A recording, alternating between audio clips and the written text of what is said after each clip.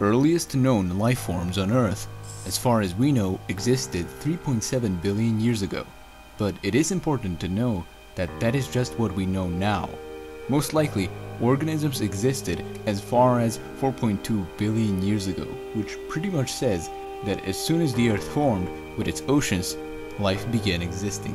But the interesting thing is that life did not evolve on the surface of the planet, but actually it evolved deep down in the oceans where hydrothermal vents are.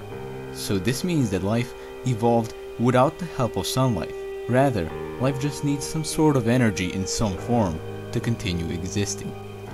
The meteorites found that were 4.5 billion years old contained all of the organic compounds needed for life to arise, and those meteorites pretty much tell us that life existed very early on, since through natural processes, these organic compounds eventually became alive.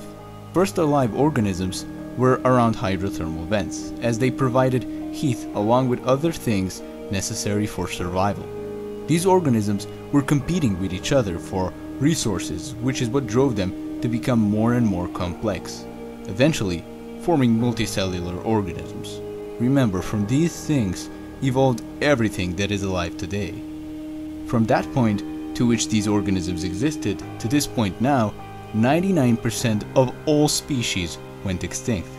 So we today are seeing only 1% of things, while the rest 99% of species will always be hidden away.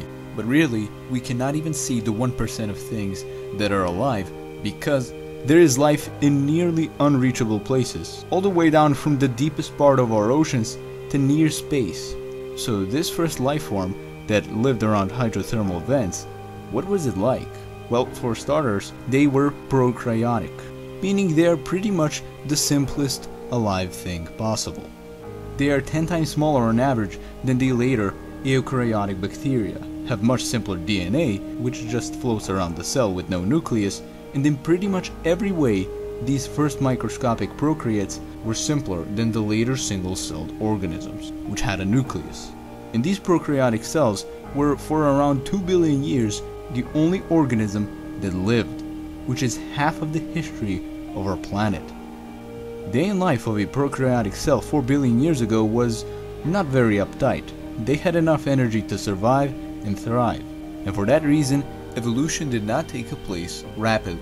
It took 2 billion years for something significant to happen. So that is what the first organisms that ever lived were like. They were obviously simple and lived somewhat comfortably, and because of them, we are now here talking about them.